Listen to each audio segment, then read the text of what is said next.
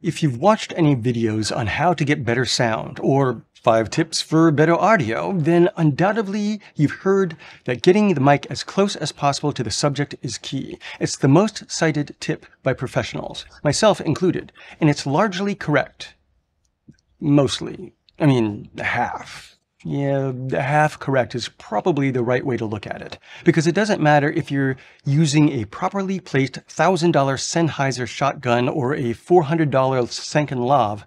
Environmental noise can destroy your recording. A $20 mic in a quiet environment will be more pleasing to listen to. And I have found a rather amazing and relatively inexpensive tool that can save your ass when it comes to dialogue in a noisy environment. You can skip ahead to learn about it, but I want to cover a couple of things first, because this fix-it-in-post solution should be your last resort. If you watch an anchor person on TV sitting behind a desk in a newsroom, they are always wearing lav mics. That's because it's a quiet, controlled environment. Move that same anchor person out onto the street, and they're going to be holding a mic they can press up against their lips. That's because it's in a noisy, uncontrolled environment, and they want the greatest volume difference between the background noise and their voice. A lav on the chest is receiving about 70 dB in sound pressure. That handheld mic in the field is capturing over 100. The voice is 6 times louder on the handheld. When you're shooting in a room, let's say you're doing an interview, you're obviously going to choose the quietest room possible. But you should also be aware that sound reflections build up in different places inside of a room. First, sound loves big, flat, hard walls. Anything that breaks up those flat surfaces, a bookcase, desk, doorway, reduces the sound reflections and thus the noise in the room. Sound noise also builds up in the corners of any room, and so you want to think about your distance to the corner. And all of the reflections in a room will eventually make their way to the center of the room, regardless of its shape or size. So staying clear of the center is helpful. But if you're a working videographer, you often have limited choices with your environment.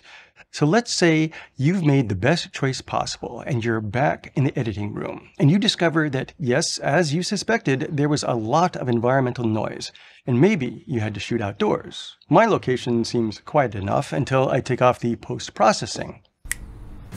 So much noise in the environment right now, so much noise in the environment. Ooh, listen, it is a helicopter. How wonderful. Can you hear it? Now? Yes? No? Yes? If you've watched any videos on how to get better sound or 5 tips for better audio,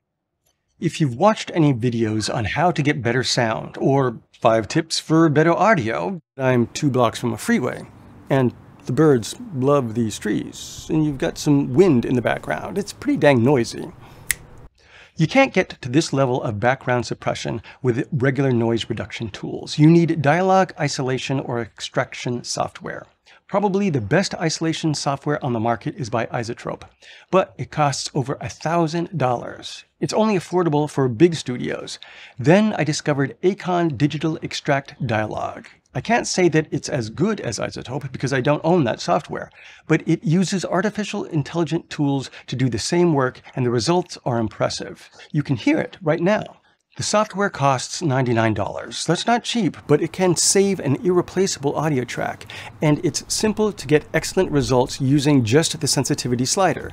This basically increases and decreases the background suppression. The maximum attenuation dial is more subtle. While the app does a very good job of maintaining all the frequencies of the voice and therefore its naturalness, anytime that you are reducing noise, you're going to be affecting the voice to some degree. There's no magic that can completely separate out vocals from noise at the same frequencies. But I found that the maximum attenuation dial could bring back a little of my vocal warmth and allow me to reduce the sensitivity or the amount of background suppression. If you want even more control of which frequencies are being affected, say you want to eliminate birdsong or highway rumble, you can use these keys to select portions of the frequency range. There are also presets, which frankly I haven't explored because these other tools give me full control. The solo noise lets you hear just the sounds that are being removed. It's a good way to know if any of your vocals are being affected.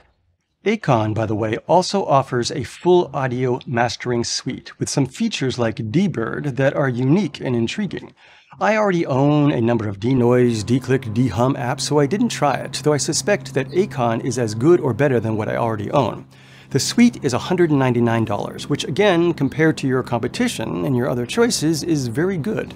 With the only competition being over $1,000, I was deeply impressed with ACON's Digital Extract Dialogue. Even without the rude awakening of Izotope, I would have been impressed. And if you shoot in a range of uncontrolled environments, if you shoot weddings or events, this tool can be a lifesaver. Whenever you hear that something is an X killer, a Rode Wireless Go killer, an Aperture 120 killer, it usually means that it's a low-cost competitor that's not quite as good but checks most of the boxes. I don't know if the ACON is really an Izotope killer because I don't own that $1,100 piece of software. Hopefully a veteran like Alex Knickerbocker can do a head-to-head review to see just how close they are. But I'll say that for 90% of video creators, based on the cost and just how effective this is, the ACON Digital Extract Dialogue has got murder in its eyes.